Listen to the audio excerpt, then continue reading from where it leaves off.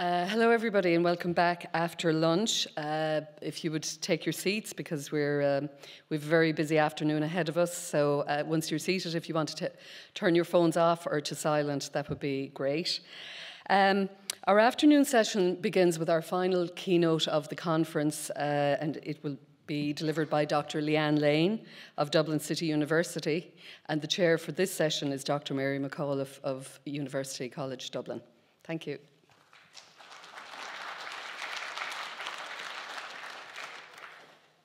Good afternoon and welcome to the final afternoon session of the conference, and I can say so far the papers have been excellent and the discussion has been great, and I for one have really enjoyed it.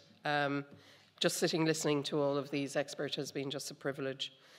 It is my privilege now to introduce a colleague and good friend, Dr. Leeann Lane, who is a lecturer in history in the School of History and Geography at DCU, Dublin City University.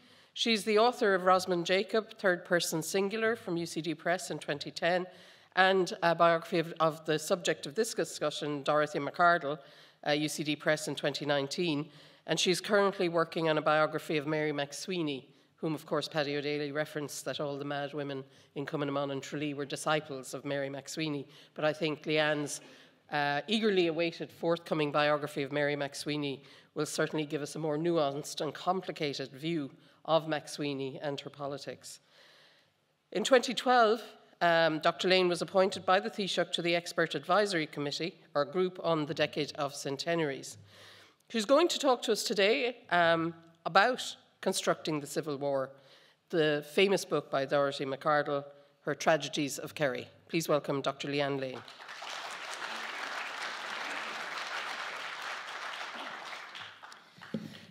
Thank you, Mary, and thank you, Owen and Bridget, and thank you, everybody, for turning up. I know I'm clashing with the rugby match. A student of mine sent me an email to say she would be in Tralee, but, and then there were 3 rugby emoji balls, so I think she has her priorities correct.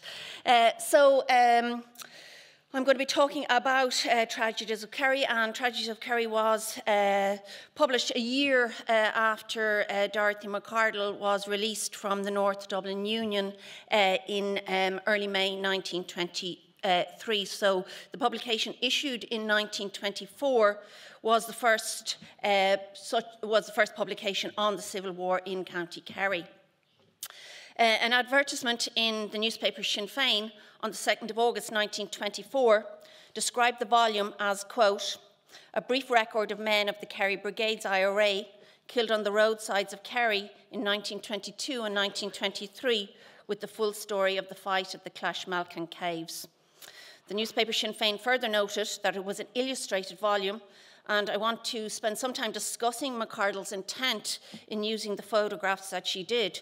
It is noteworthy when you look at those photographs that there's no actual photographs of the dead Republicans. There are certainly some photographs of crosses to the dead Republicans, but the photographs of people are photographs of the families, particularly mothers of the dead Republicans, and that's something that I want to focus on, as I say.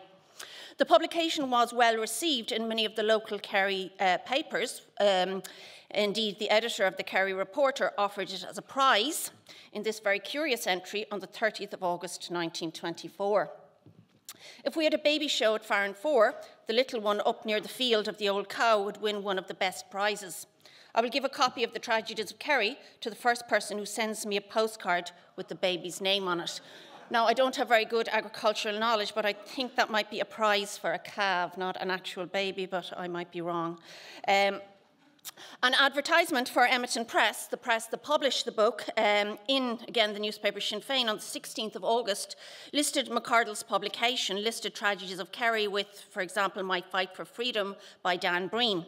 At this point, August 1924, the first edition of Tragedies was sold out, so it became a bestseller, and the advertisement indicated that a second volume was imminent.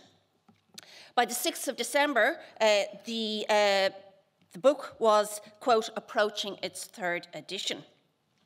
On the 16th of August 1924, Macardle wrote to Frank Aiken that the book was, quote, selling beyond any expectations.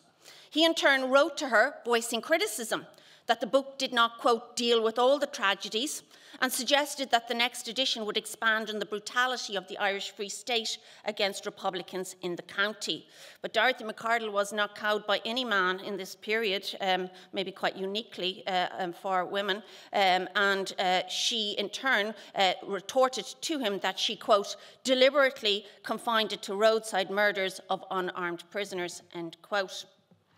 Tragedies of Kerry, of course, as the emotive title signalled, was a work of propaganda, and indeed the Dundalk Democrat, Dorothy was born in Dundalk, the Dundalk Democrat, on its publication, was very anxious to make clear that it was a work of propaganda. For Macardle, the propagandist, for the propagandist Macardle, the killing of unarmed men had greater propaganda value than the murder of Republicans killed while engaged in active duty, and it's probably that's why she put the focus on, as she put it, roadside murders of unarmed prisoners. The work also contained descriptions of brutality towards women within the wider context of official ferocity against Republicans.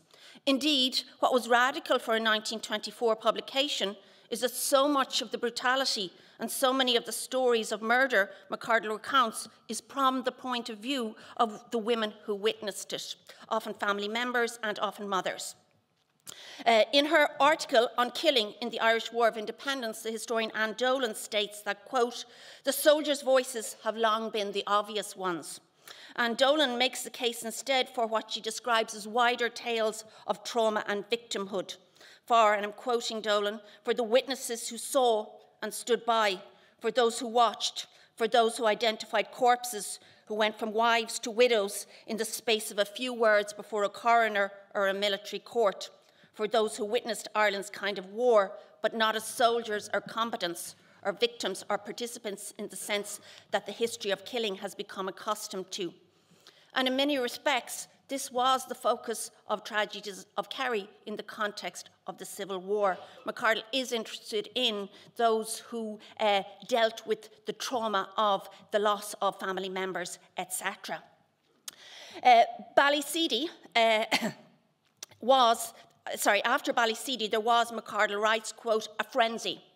The women seemed demented, end quote. Throughout the text, she detailed the desecration of the domestic sphere of the home by Irish Free State soldiers and the impact of the Civil War on women as mothers, sisters and aunts. And this morning we heard, of course, Mary talking about the brutality of the home in the context, the brutality of the desecration of the home in the context of combatant women. Macardle is interested in the way in which women as wives, mothers and sisters suffered the brutality of the Free State, what she would have seen occupation of Kerry during the Civil War.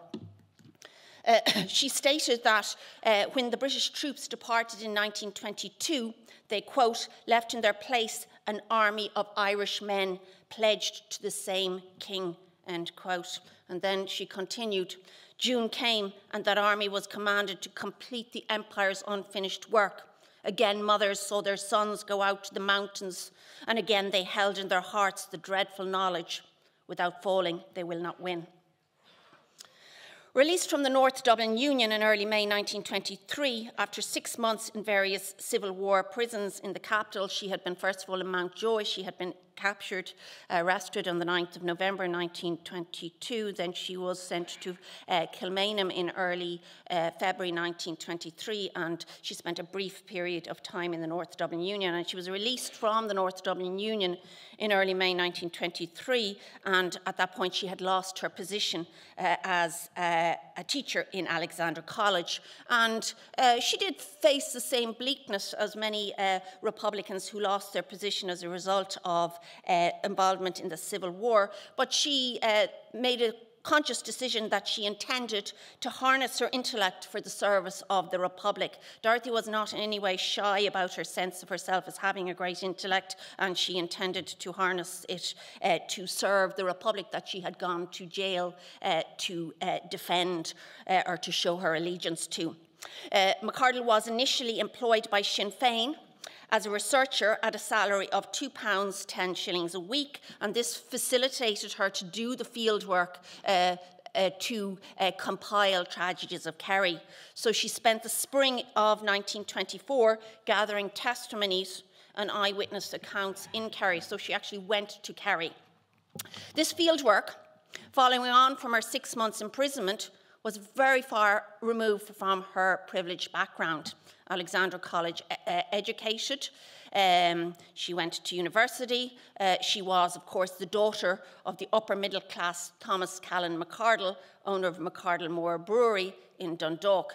Her father was a home ruler. Her mother was very much a supporter of the empire. And staying in Kerry in spring of 1924 and going round the county as she did, Tragedies of Kerry is constructed along kind of geographical lines. So staying in Kerry in the spring of 1924 meant residing in what Gemma Clark describes as one of, quote, the famously hardline counties that experienced anomalously high levels of violence during the Irish Revolution. In discussing the dearth of crosses to the Free State dead in Kerry, Anne Dolan descriptively refers to the county as having, quote, run too red with Republican blood. The high levels of dislocation, damage and violence in the county are attested to in the compensation claims. There are about 1,200 such claims by individuals and businesses who experiences loss in the National Archives.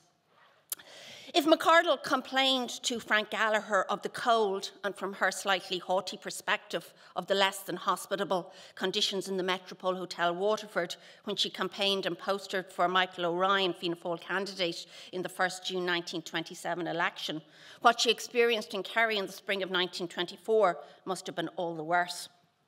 In Tragedies of Kerry, she wrote how, quote, a traveller goes from Killarney to West Kerry and to North and Southwest Kerry as a bird flying out of a nest into windy skies, end quote.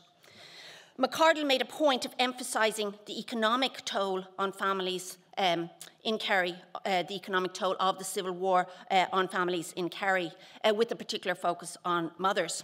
She wrote to Joseph McGarrity, a leading member of Clown na Gael in America, of the hardship she witnessed while engaged in research for tragedies, and she hoped that McGarrity could persuade Irish Americans to offer some financial help. Humphrey Murphy similarly described in a letter to Florence O'Donoghue on the 16th of June 1923 the poverty experienced by the dependents of prisoners in Tralee. They were, he wrote, quote, in a very bad way.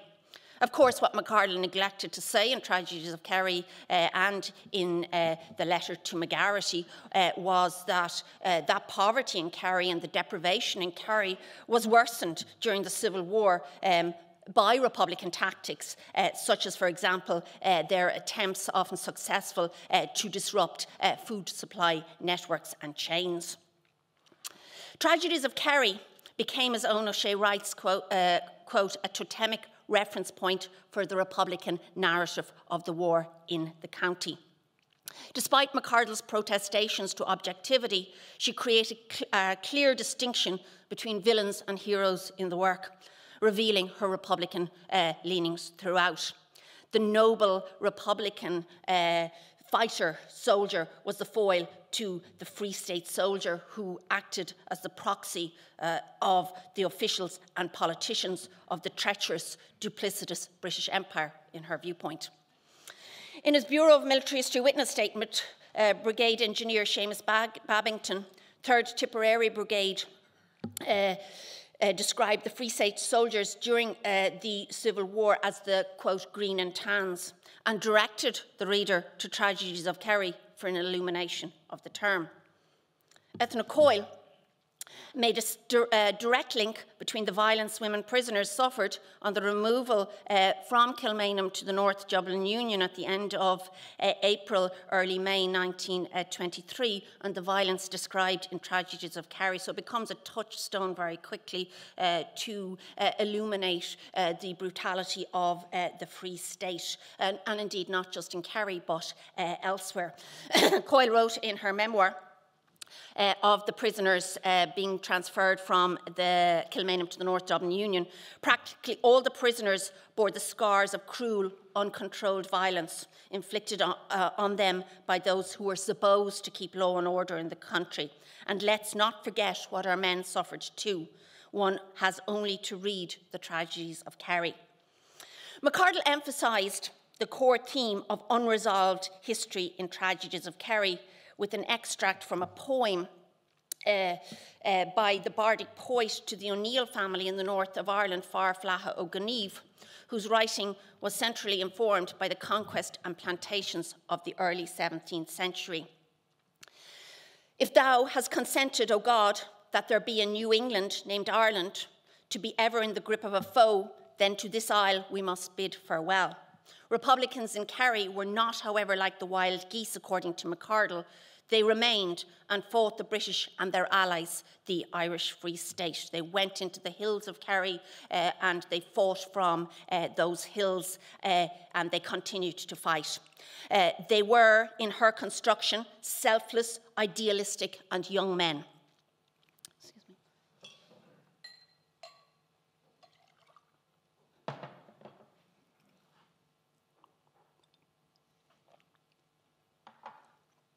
Publications such as Tragedies of Kerry were considered from the beginning inflammatory by the government, a testimony to Macardle's success. She wrote how when she met Ty Coffey in March 1924, his health was so bad that she brought him to Dublin and with the aid of Countess Markievicz put him under the care of a doctor. Coffey, of course, was, as everybody knows, the only survivor of the Countess Bridge ambush on the 7th of March 1923. The other 4 men were shot dead after the mine exploded. Coffey testified that when brought to Dublin by Macardle, it was too dangerous for him to go into hospital. While receiving medical treatment in Markievicz's home in Rathgar, the Free State conducted a raid in a bid to seize copies of Tragedy of Kerry. It was then a text on the radar of the Irish Free State from its publication. Macardle's methodologies in Tragedies of Kerry, as later in the Irish Republic published in 1937, indicates her attempt to give her work the appearance of objectivity based on documentary evidence. She stated in the foreword that it is, quote, those clear, indisputable facts only that are set down here without art or artifice as they were told, end quote. However, the text arguably contained elisions and omissions and in places was highly fictionalised. In Tragedies of Kerry, the massacre of Republicans during the terror month of March 1923 at Ballyseedy, Countess Bridge, Killarney and at Carsaveen or near Carsaveen, those massacres were described in some detail. Now, it was a very short text. It was only just over 80 pages long, but she devotes some time to describing those massacres at Ballyseedy, Countess Bridge and near Carsaveen. The massacre at Carsaveen was attributed to the work of a murder gang amongst the Dublin Guard who wanted, according to Macardle, to keep the war going. In the Irish Republic, Macardle declared, undoubtedly, the less disciplined elements of the Free State Army were in control in Kerry. However, the anti-treaty attack on Knocknagoshel, which precipitated the reprisals and the decision by Paddy O'Daly et al. To use Republican prisoners to clear landmines, the pretext for summary executions, was represented in Tragedies of Kerry as the actions of desperate men, as the legitimate actions of desperate men who sought to put a stop to the pernicious behaviour of Lieutenant O'Connor of the National Army. O'Connor, according to Macardle, quote, had made a hobby of torturing Republican prisoners in Castle Island. In her account in Tragedies of Kerry, the deaths at Knocknagoshel are arguably glossed over in a short paragraph. There is no discussion of the fact that, as Eoin O'Shea discusses, the animosity of Paddy Pats O'Connor towards the IRA was partly personal and emanated in part from the plunder of the home of his elderly parents by the IRA and the kidnap and torture of his father. Macardle evocatively described, quote, the birds eating the flesh of the trees at Ballyseedy Cross, end quote. Referring to the massacre near Carsaveen on the 12th of March, she emotively described 2 nurses picking up, quote, a chain of rosary beads soaked in blood, end quote. She wrote how the owner of the field in which the Carsaveen killings occurred could no longer graze his horses in it because, quote, they went mad with the smell of blood, end quote. Macardle, of course, had a BA in English literature. Before she was arrested, she has just finished writing a book on poetry, and the tragedy, of course, for her was that while she was arrested, while she was in Mountjoy, Maud Gonne's house was raided, and she'd been living with Maud Gonne, and that book was destroyed, and she had no notes anywhere else. I suppose that was the time, obviously, before emailing your book to yourself. But this must have been absolutely a trauma for her when she was in prison to hear this. She had a BA in English literature. She had been teaching English literature in Alexandra before she was arrested. And in Tragedies of Kerry, she marshalled her literary skills as she described the beauty of the Kerry landscape, the anti-materialism of the people, and certainly by contrast with, as she sees it, the kind of bourgeois ugliness of the Free State, and the nobility of Kerry Republicans. Creating such a synergy, in turn, underscored the brutality of the National Army, particularly the Dublin Guard, and the rapaciousness of the soldiers under the command of Paddy O'Daly. But there were no similar haunting descriptions of the Knocknagoshel murders in Tragedies of Kerry, despite the fact that, as the Cork Examiner wrote, quote, portions of the mangled bodies were found hundreds of yards away, end quote. O'Connor himself was decapitated in the landmine attack. His head, his decapitated head, discovered by a young girl, Bridie Lyons.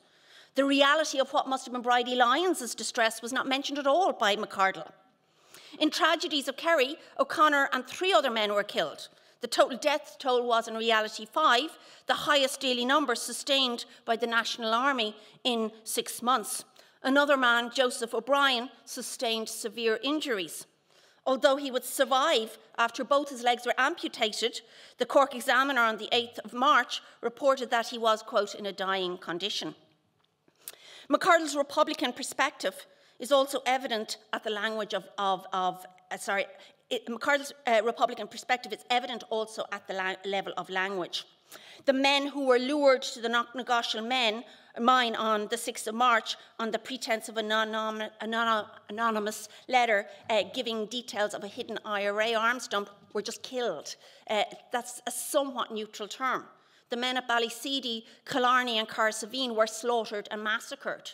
So if you deconstruct it down to that level, you can see at the level of language her Republican perspective. Throughout the text, National Army soldiers are described as hunting Republicans. They are the prey of the National Army. Outlining the death of Michael O'Sullivan of Knockans, North Kerry, Macardle wrote that the Free State soldiers, quote, fell on him in a fury. And there's no similar description about attacks on Free State soldiers by Republicans. On the 11th of March, during the transfer of prisoners from Carsaveen to Killarney, Michael Tiny Lyons, having killed Frank Grady, was, according to Macardle, quote, pushing his gun into the faces of the other prisoners and seemed eager to kill more. So she suggests a sort of gratuitous violence amongst the National Army in Kerry. By contrast, Macardle claimed that, quote, to kill or ill-use a prisoner in any way was impossible for Republicans. She said that having no recourse to buildings to house captors in Kerry, they had, quote, no alternative but to disarm the men and set them free to hunt their captors again. So she represents them as having a sort of nobility that was absolutely devoid amongst the National Army. Liam Lynch, of course, had issued an order on the 22nd of September prohibiting summary executions of prisoners by the IRA, and that order, Macardle argues, stood up. Eschewing a statistical approach to the Civil War Republican dead in Kerry in favour of naming the murder victims and connecting them to their families and to their locality, Macardle asks her reader to identify on a human level with those whose lives were shortened or changed for the worse by pro-treaty forces. The reader hears of John Kevins of Beaufort, Tom O'Sullivan of Ballynaig and Jack Fleming of Tralee.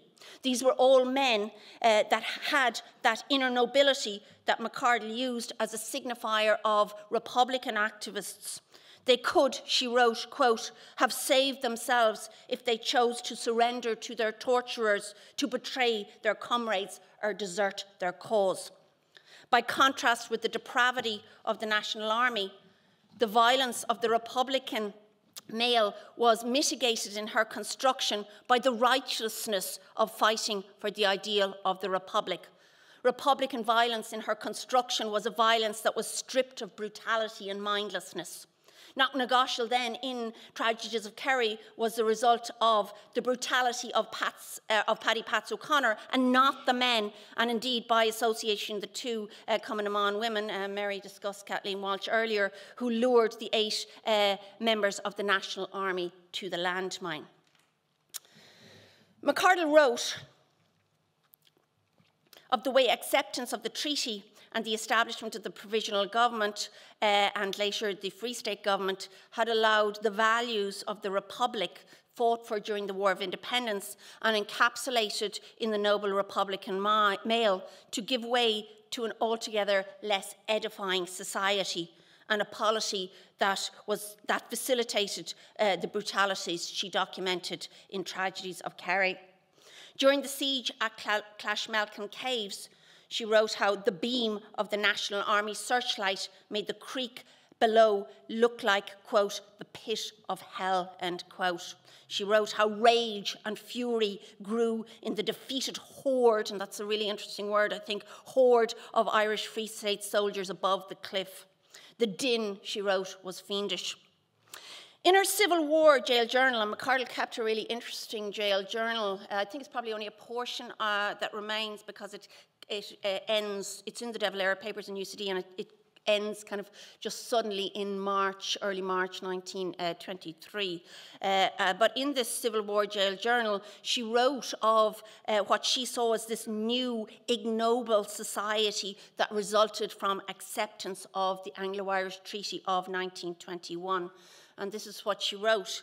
It seemed as if the people of Ireland had lost that living spiritual sense which revolts against cruelty and responds to suffering and is inspired by courage and courageous moods. And in the leaders who have inducted the change in the people, it is as if all the spiritual force had turned to malice and hideousness and would never give way to justice or mercy again. In Tragedies of Kerry, Macardle asserted that the men who took what she described as the shameful oath were, quote, vile and guilty men, quote, bestial and so grossly insane. Ireland's freedom, she wrote, quote, is a thing of spiritual life or death that there is no evading. Purified by spendthrift sacrifice, it makes heroes. Denied and stifles, it makes treacherous men. So the men of the Western Division, the men of the Dublin Guard, were, according to her analysis, according to her construction, were treacherous men, violent and guilty men, bestial and grossly insane men. Conducting interviews with Republicans from the late 1930s, Ernie O'Malley believed that the men would talk to him in an honest manner. These interviews were published under the title, The Men Will Talk to Me. Tragedies of Kerry might actually be subtitled, The Women Will Talk to Me. Much of the violence against Republican soldiers in Kerry is described from the point of view of female family members with a focus on mothers. Macardle referred to ascertaining, quote, clear facts through the intimate, as she put it, questioning of witnesses. Many of those intimate interviews were conducted with women when she went to Kerry in spring of 1924. Kerry, she wrote, was a county used to resistance to foreign invasion and foreign rule. Young men will fight, but, quote, young men will fight, but, quote, old men and old women and young girls will be taking their share.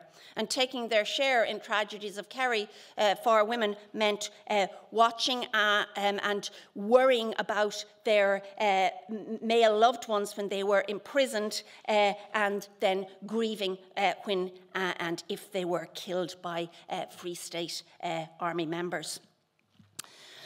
Throughout Tragedies of Kerry, Macardle emphasised the youth of the Republican soldiers she described in a bid to underscore the depravity of the National Army. John Lawler of Ballyhaig had, quote, only a few years of manhood. Michael Sinnott and James O'Connor were 18 and 19 years old, respectively. Highlighting the youth of the Republican dead called attention to their connections to their families, to the fact that a significant number were still living in their family home. Beginning Tragedies of Kerry, in North Kerry, Macardle recounted the murder of Republican Bertie Murphy, a 17-year-old killed in September 1922.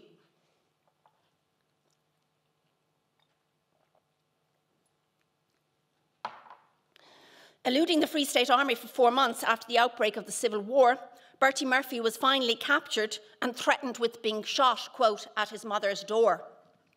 In Macardle's account, his mother stood at the door of her shop in Castle Island and literally watched from the door of her shop as her son was led slowly up the street. He was, Macardle wrote, quote, pale and disfigured, his face bruised. So she's watching from her shop, according to the construction, as she sees her damaged son, her bruised, her battered son being led away to she does not know what.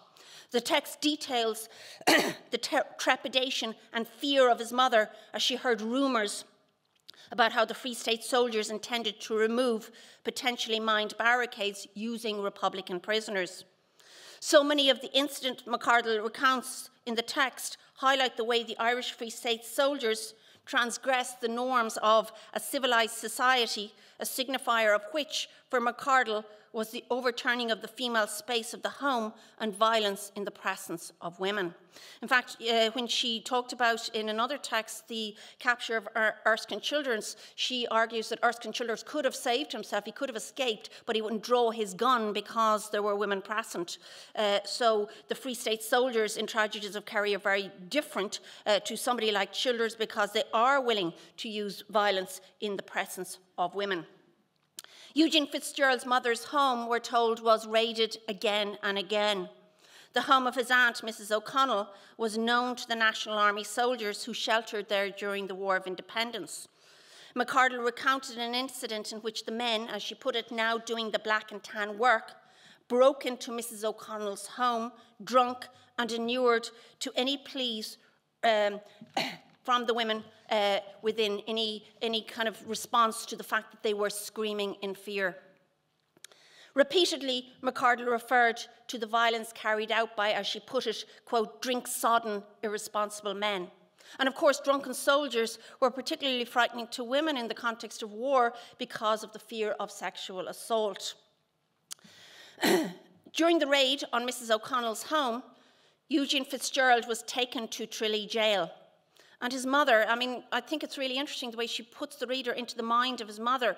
His mother spent 5 full days outside the gate of the jail, outside the gate of Tralee jail, pleading and begging to be allowed to see her son. She sent notes to Paddy O'Daly, but as we've heard from Mary's paper earlier, Paddy O'Daly really had no interest in, placating women, even if they weren't combatants. Finally, Eugene Fitzgerald's mother was told she would be shot if she did not shut her mouth, and that's a quote. She was only allowed entry into Tralee jail once her son, Eugene Fitzgerald, had been tortured and killed. That's when she gained entry. The final words in the account of Eugene Fitzgerald's death are given by Macardle to his mother. They opened the gate then and let her go to her son. He was dead at this point. He had nothing to tell me and nothing to say to me. They didn't begrudge letting me in then. So the torture is also a torture of his mother. He's tortured within the jail and she's being arguably tortured outside the jail, albeit in a different way.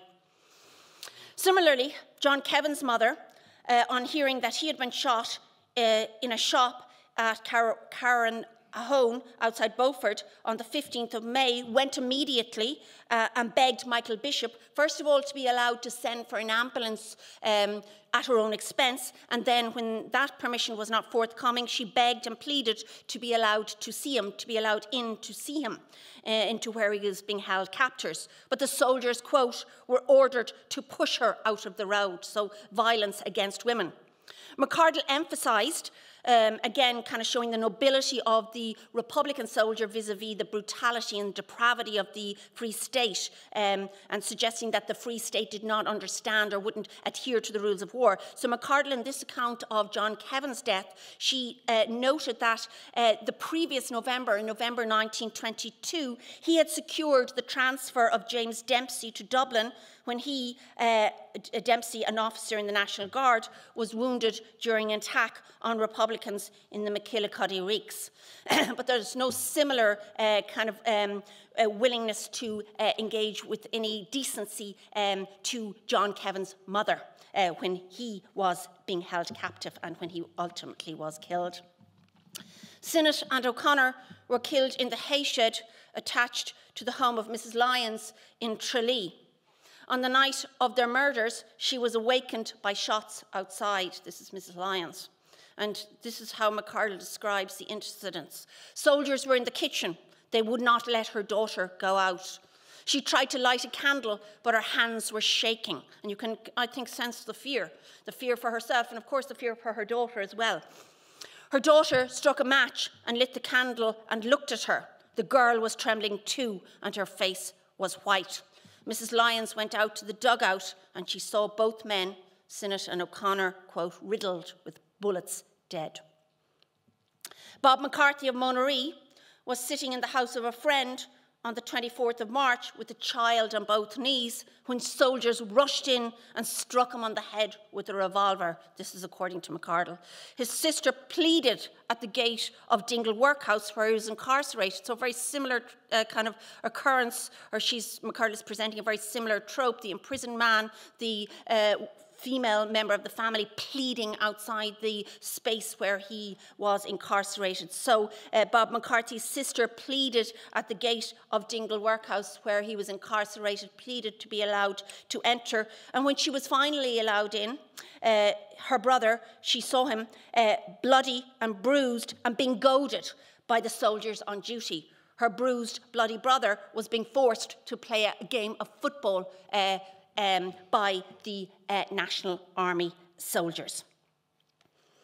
Macardle's description of a violence that involved ransacking and desecrating the domestic space and forcing women to bear witness to violence and the death of men within their family unit was constructed as a form of assault, psychological, if not always physical. The trope of the woman as witness to the violence and brutality of the Irish Free State soldiers runs through this book, Tragedies of Kerry, even in the inclusion of certain photographs that focus on the maternal loss or focus on the domestic space of the home. Through the photographs, the reader is, for example, brought into the kitchen of Dan Shea's family home, a room with, as you can see, very basic furniture and an open fire. Shea's mother, father, and two young sisters stare out of the photograph. So the reader is kind of brought into that family space. His mother, father, and two young sisters stare out of the photograph, forcing the reader to contemplate the way whole families were affected by the violence against Republicans in County Kerry and, of course, elsewhere. But this, of course, is a partisan text, so there's no similar discussion about how families of the Free State dead also suffered. Dan Shea was a labourer, and his labouring wages was very important to that family. You can see this is very much a posed photograph. It's very much suggests, the fact that people did talk to Macardle, and she was able to get these photographs to include in Tragedies of Kerry. Macardle recounts the capture of Ty Coffey and Jeremiah Donoghue on the 22nd of February 1923 in the context of the Countess Bridge massacre. Okay.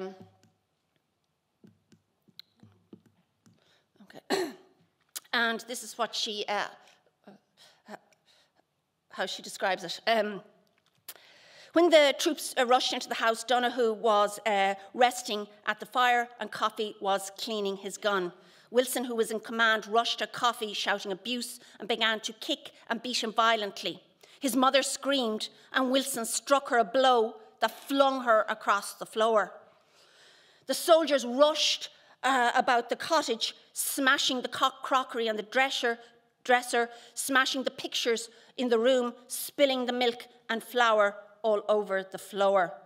And Macardle's focus on ordinary kitchen items and comestibles accentuates, arguably, the violation of the domestic sphere. And it is really noteworthy, I think, that Macardle does not include a photograph of any of the men killed at Countess Bridge, like Stephen Buckley here. She doesn't include that photograph. Instead, she offers this image. This is Stephen Buckley's mother. And again, it's very much a staged photograph. You know, she's not looking straight at the camera, maybe she did not want to, but it's very much a staged photograph. And I think the inference is, of course, that she spoke to Macardle. The women would speak to her. So this leaves the reader with the sense that the violence against Republicans was a violence that permeated the entire family network of those who were killed.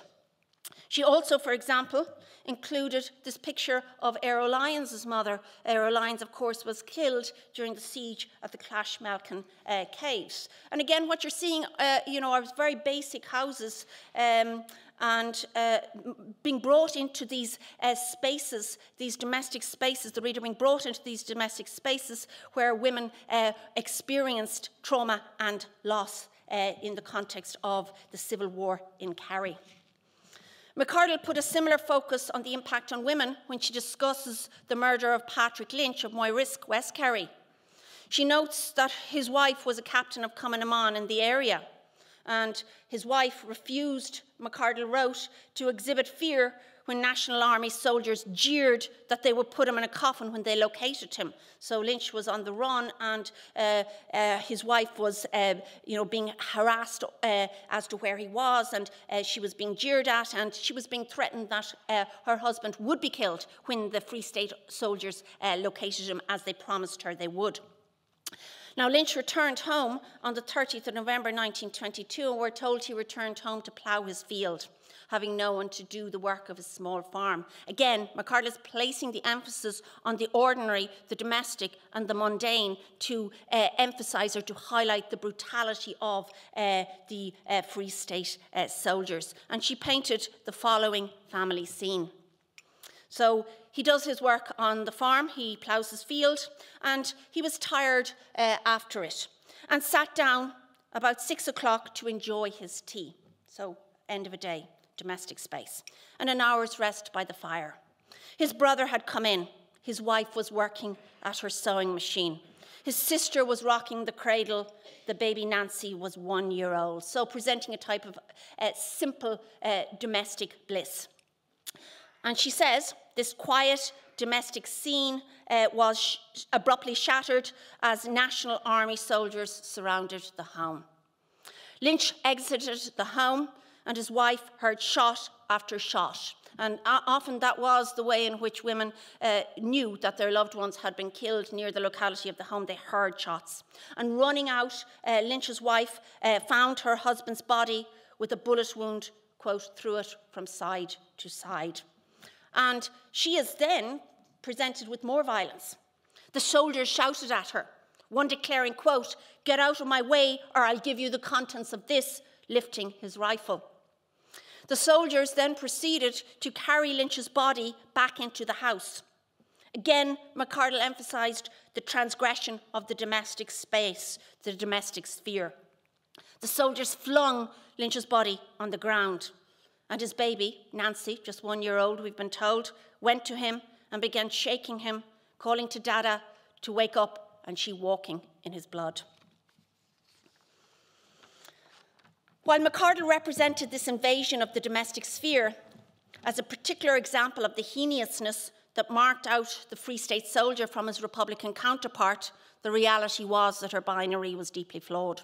The book was, as I've been saying, of course, a propagandist polemic that would be regularly republished, making it difficult, as Anne Dolan states, to view the Free State soldier as engaged in, quote, anything other than grotesque mob violence.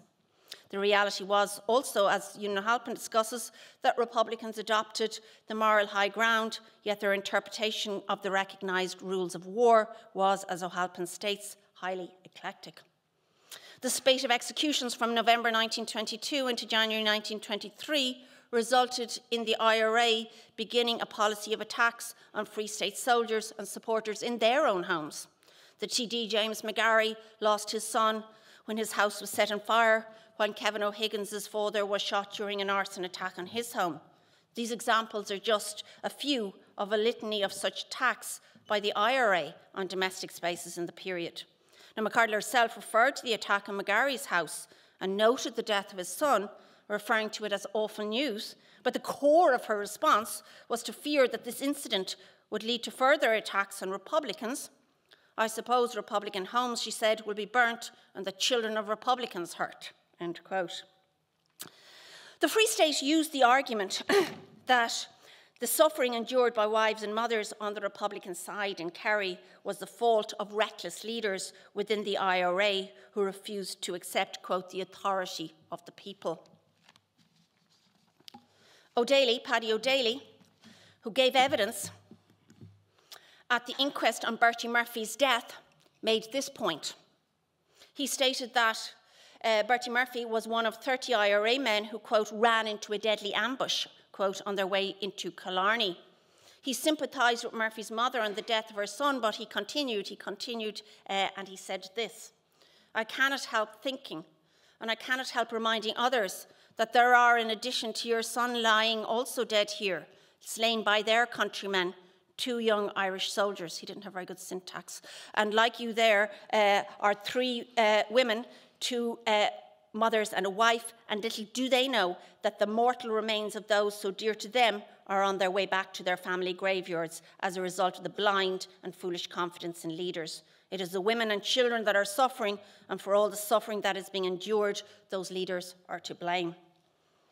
Macardle failed to acknowledge the viewpoint of such people, such as O'Daly, that the IRA were culpable in not accepting what O'Daly described as the authority of the people. The power of the Free State was not, Macardle declared, quote, founded on the will of the people. It was, quote, English tyranny in a green coat. And the Free State soldiers who fought to defend it during the Civil War were, she said, agents of empire. Now, O'Daly, of course, as Mary discussed earlier, was implicated in the assault of Flossie and Jessie McCarthy in Kenmare on the 2nd of June 1923. I think implicated is probably the wrong word. He was involved in the assault of Flossie and Jessie McCarthy in Kenmare on the 2nd of June 1923. His revolver was found at the scene. Both young women, as Mary discussed earlier, were taken by gunpoint from their beds and subjected to flogging and hair greasing, and as Mary discussed, their hair fell out as a result of that hair greasing. There was also allegations of sexual assault, but as Mary discussed earlier, Bill Bailey did state that O'Daly, Edward Flood and Jim Clark stated that they raped the 2 women. Now, Macardle does not mention the 2 women. She does not mention Flossie and Jessie McCarthy in Tragedies of Kerry. As she firmly stated to Frank Aiken, Tragedies of Kerry had a tight propagandist focus: the death of Republican soldiers on the roadsides of Kerry. The book, however, was, I would suggest, also heavily focused on the suffering of the female family members of those men. This focus of Tragedies of Kerry, Macardle did not state to Frank Aiken, maybe because it would have been too radical for him to hear in 1924. Thank you.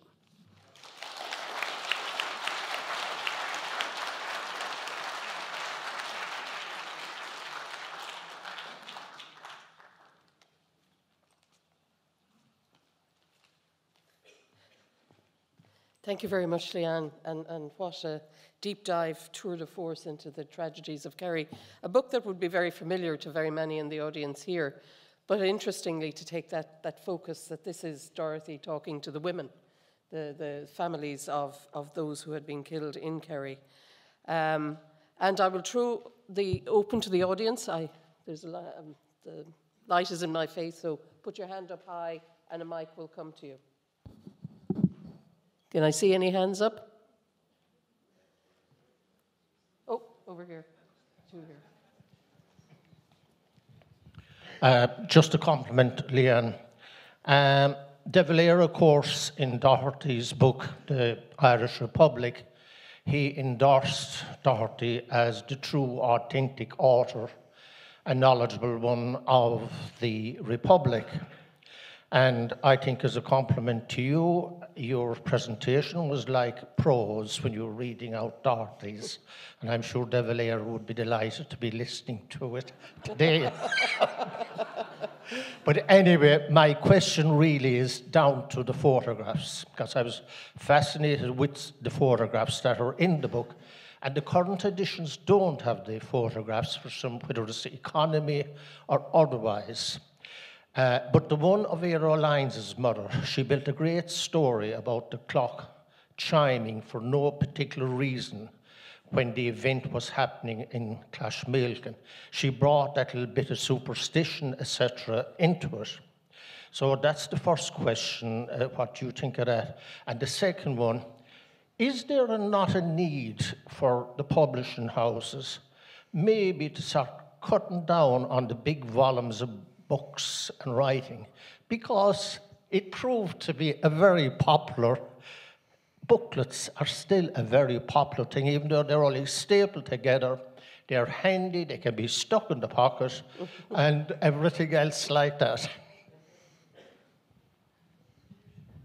Leeann, you have the mic. Thank you very much. I think that Dorothy was a literary person, and she very much used that kind of idea of prefiguring of events in a lot of her literary work. So the books she published or wrote while she was in Mountjoy and Kilmainham, which we published as 7 stories of the Civil War. Earthbound, there's a lot of that kind of prefiguring. So that's Dorothy rather than Eero Lyons' mother, I would suggest. It's also in that her first Gothic novel, the Unforeseen or the Uninvited. So that's Dorothy's kind of interest in kind of prefiguring as a kind of literary device. As for the republishing of small pamphlets, again, I think maybe as Gemma Clark said earlier about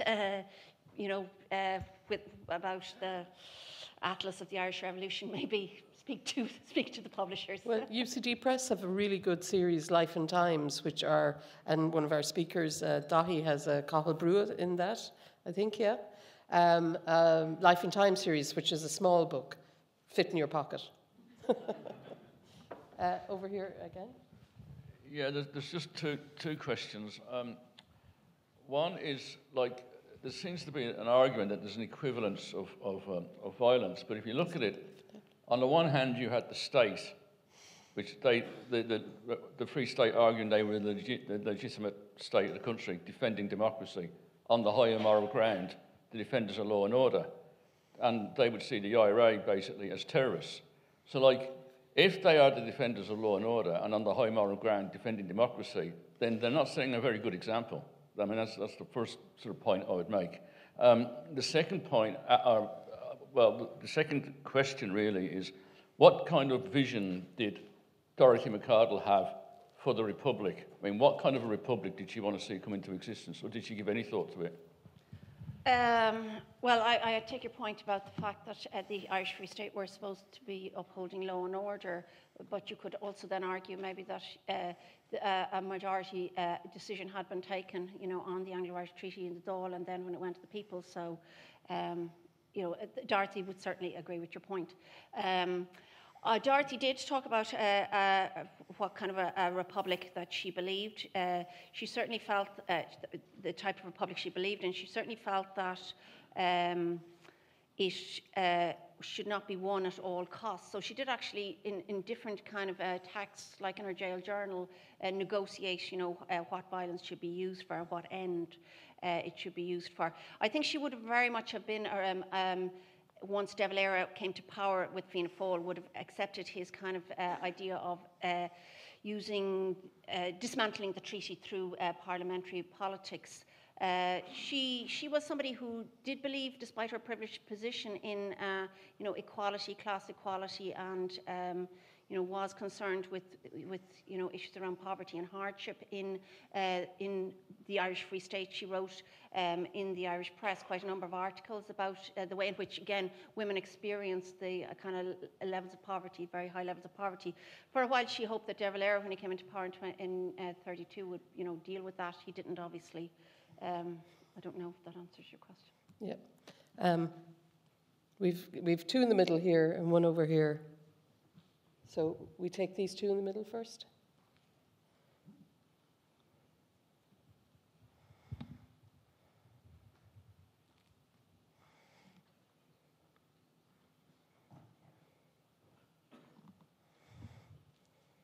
Thank you very much. That was a lovely presentation and really visceral in its connecting with the multifaceted nature of the violence that happened during the Civil War.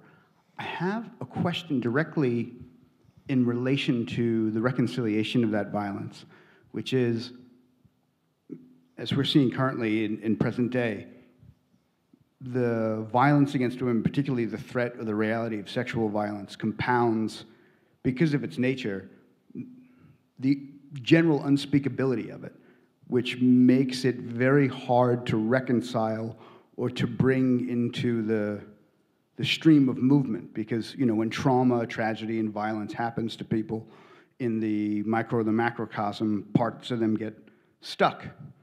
And so my question is, and it's not a question that necessarily needs a comprehensive answer, but it's something I'm wondering, which is, how can we, or how is it best to go about creating syntax to have discussions about unspeakable violence, particularly violence that happens as because of a collapse in social form and social construct, so that it can be reconciled, particularly when it happens to, as you say, with women, it's the center of the whole world. I mean, the whole nature of the social. That's so, if you could. I'm sorry. Being succinct is not my strength. Does that make sense? Is that a clear question, or am I being? Well, I think Pass it back. I think colleagues of mine, like Mary, are working on this. They're mining the archives. They're going to the actual primary sources and examining what hasn't been spoken about before and bringing it into the historical debate. Yeah. Yep. Yeah, just a quick one. When Early O'Malley went around, he left behind voluminous notebooks. They may be hard to read, but they're his contemporaneous notes of the interviews he was having. Did Macardle do that? Are they similar or not? Yeah, that's a great question, but Macardle actually suffered quite a number of burnings in her life, going back to actually Gemma's paper about arson. So she suffered. I really feel for her. I think anyone who's tried to publish a book and then it gets burned literally before it gets to the publishing press would feel for her. So she had that burning that I explained about. Her book of poetry, it was burned by the Free State soldiers. Then on her death, her brother burned all her papers. So actually the problem with trying to reconstruct or to recreate Dorothy's life is the fact that you're left with no kind of voluminous body of sources. And she did write. She was a writer. She kept a huge amount of information. So yes, I would imagine there were notebooks, but they were lost. The jail journal I referred to, somehow some of it escaped the burning and ended up in the De Valera papers. So yes, I think there was, but there isn't now. Is the answer to that? Helen over here, and that'll be the last question. Yeah, it's just a very quick one, Leeann. Do you, and probably it's answered by the burning, but do you have any idea who took the photographs for the book? Did she? I don't know. I wish I did, yeah. And I think it's really interesting that that man said they're not in the... I haven't got a copy of the new book or the new publication. I don't know who took them, no. There's no notes on the Edmonton Press volume as to who took them. And again, you see, would she have had a camera herself? I don't know. And again, that would be probably in, in her papers, but it's just the absolute horrendousness of burning somebody's papers. And a very quick question behind you there, Helen. Thank you. Yes, I'm just thinking about all of that we've heard, and there was a phrase that came to me this morning, and it was about settling the scores. And I'm going to take that away with me, because I think that there is another whole kind of conference or whatever, in 10 years' time, about the next stage on. What happened to all of that violence and everything else that was done to people and families and everything over those years? And it didn't all just go away with the way forward. And I'm left with that. But thank you indeed. Yeah, I think you know, you can see that in the pension files. You can see the sense of, you know, unresolved violence, and you know, a lot of the family members of the Republican family members didn't get compensation because the Free State claimed that they were setting mines in the first place. So you know, that violence wasn't resolved, you know, just in 1923 when the Civil War ended.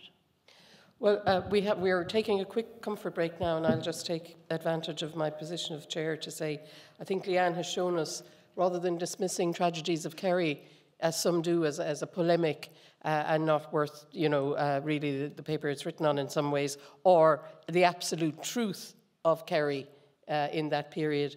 What you did is mine down into it and look at the voices that are coming through.